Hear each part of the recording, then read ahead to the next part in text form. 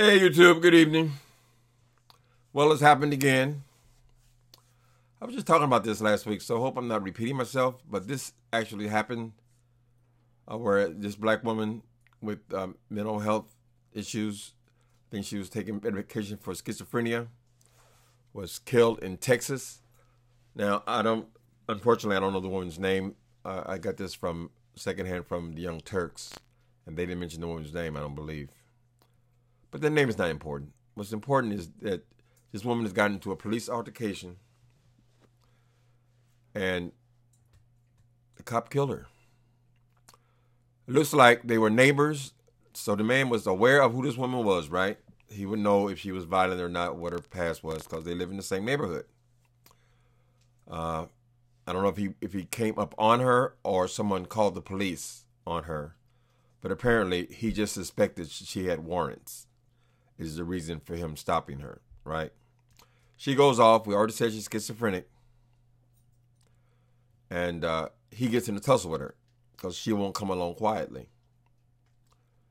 In this tussle, according to a witness there, an eyewitness, the woman gets a hold of his taser and tases him.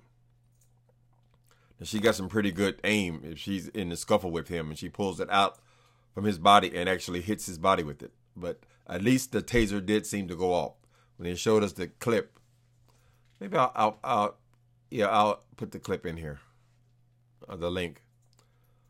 I think I'm allowed to do that. But anyway, first of all, why is this cop, doesn't he know how to secure his weapons?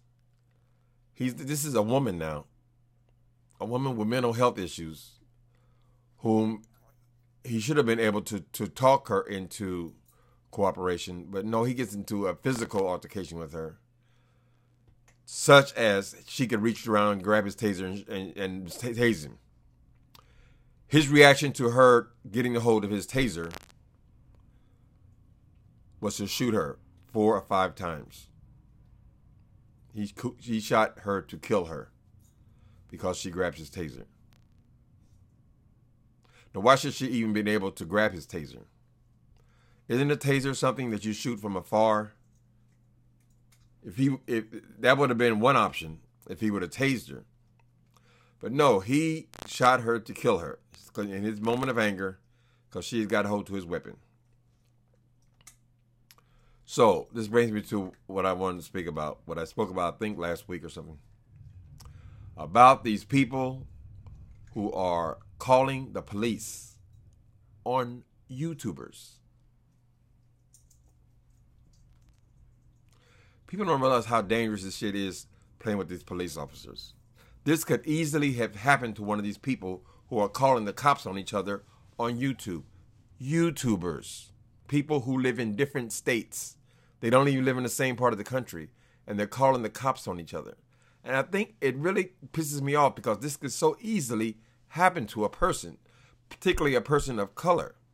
If cops do show up, and these people who, all the ones who seem to be getting the cops called on them, have all been diagnosed with mental health issues, if they were to resist in any way, they could be killed. It's amazing. We don't call police on people for nothing. When you involve the police, you don't know what you're getting into, and particularly when you already know these people are psychologically unstable. It makes no sense. They make such a big deal out of doxing people. That's when people call your job or call your church or call your wife, call your husband. But it's okay to call the police. Does that make sense? People, YouTubers, are the ones ones who I communicate with. You need to get over this idea that you can just go and just call the police on people for nothing, on somebody who lives out of state.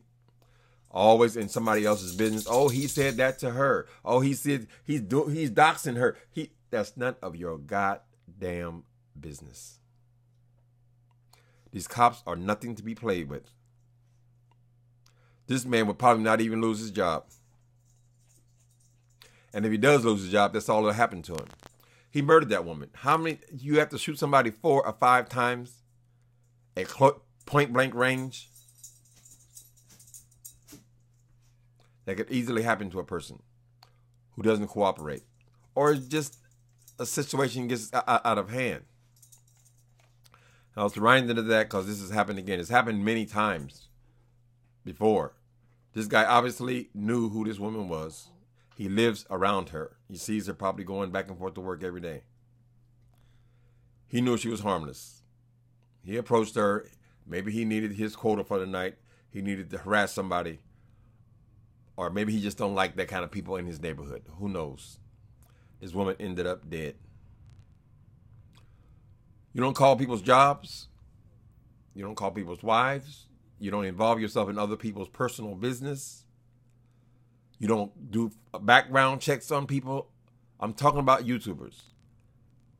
All of that is out of line. But the worst, the very worst of all, is to go and call the cops on people. You don't do that. You do not do that. You don't know what that situation is.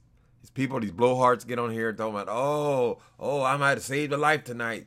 Oh, he got to be. No, there's nothing funny about it. It is extremely dangerous. And it could happen to you or someone in your family. Think about it. Somebody calls the cops because they had a bad conversation on YouTube.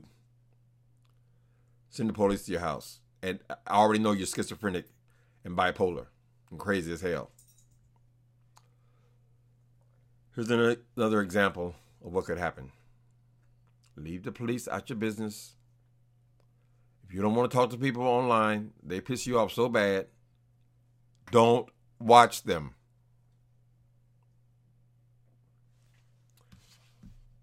Prayers for this woman's family. Unfortunately, I don't know what her name is. I didn't have that information. God bless her family.